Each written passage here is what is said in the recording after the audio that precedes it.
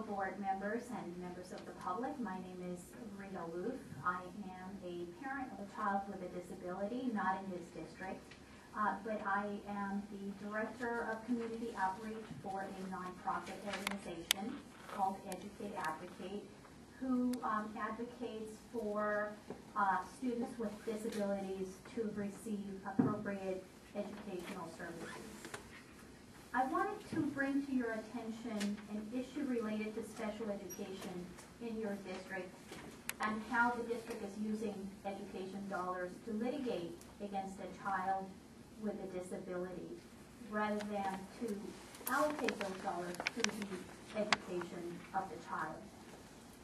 The aunt, who is the guardian of the child, could not be here tonight because she is working in order to pay for the private education services that the child is receiving in order for him to get a meaningful education. And those services have not been available in your district's special education program, unfortunately.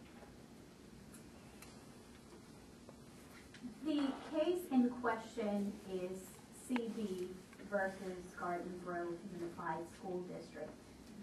It has been ongoing for many, many years. The guardian first filed for due process some years ago and prevailed at the Office of Administrative Hearing level, which is pretty much unheard of since only 10% of parents prevail at that level. The district then appealed to the Federal Circuit Court. The parent prevailed again. The district continued to litigate to the U.S. District Court of Appeals. The parent appealed again. The district continued to litigate by taking the parent, by requesting make a motion to the Court of Appeals to have an en banc decision by all 9 judges. The district was rejected, so the parent prevailed again. The district then took the case to the Supreme Court, and the Supreme Court has recently rejected to hear the case. Therefore, the last decision stands. But the issue that I bring here is, why are we spending those tax dollars to litigate against a child with autism when we could be spending those same dollars to educate that child and make him a productive member of society? Now, I would like to read to you the very beginning of the Court of Appeals decision, which you could readily find online. And it says, after the Garden Grove Unified School District, in parentheses district, repeatedly failed to provide a free appropriate public education to students CB as required by the Individuals with Disability in Education Act, IDEA, 20 U.S. Code 1400 through 1482, his aunt and guardian enrolled CB in a non-public program. The emphasis being on after the Garden Grove Unified School District repeatedly failed to provide the child with a free and appropriate public education. Now, clearly, your special education department has dropped the ball. There are several judges that are telling you they dropped the ball.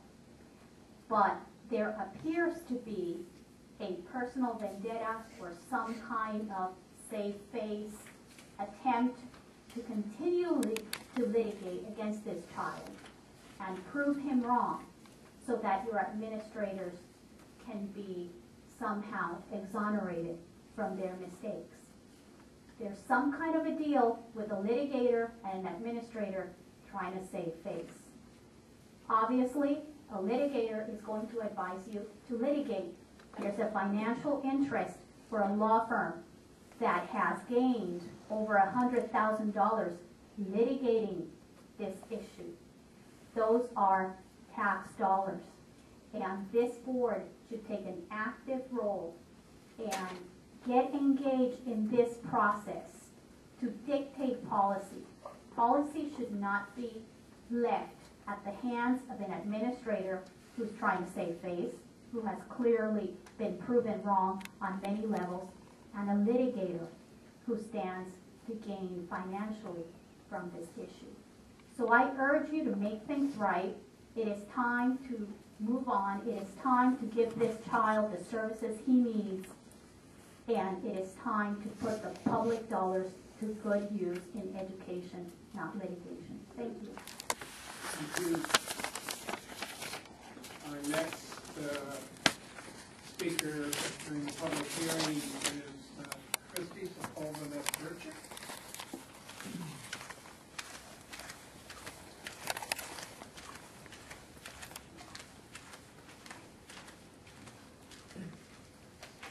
Hello, board members.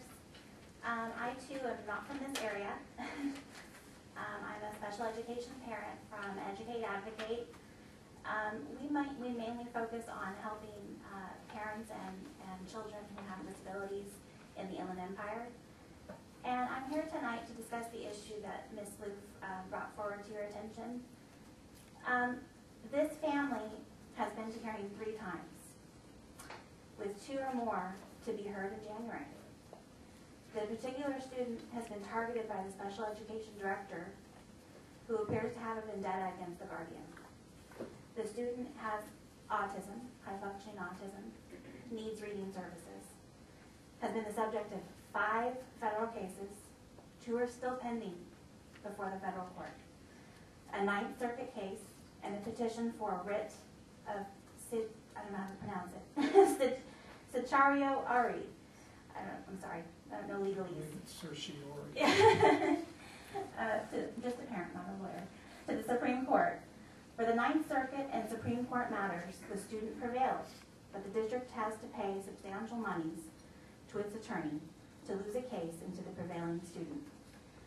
For this particular student, the district still insists, although that he has high-functioning autism and is currently attending mainstream classes in a private school and taking college prep classes, that the appropriate placement for this child is a restrictive special day class with students who have mild to severe disabilities, and not at all with non-disabled peers. So once again, our plea here on behalf of Educate Advocate, something we strongly believe in, is that school districts and boards are responsible to educate children rather than focusing on litigation. That's our message. Thank you very much. Thank you. Ms. Bogus, can I ask a question? Is it usually referred to the same case as Ms. Lufus?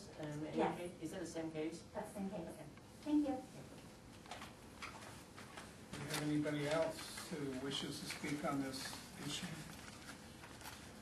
Hearing none, we'll close the public hearing.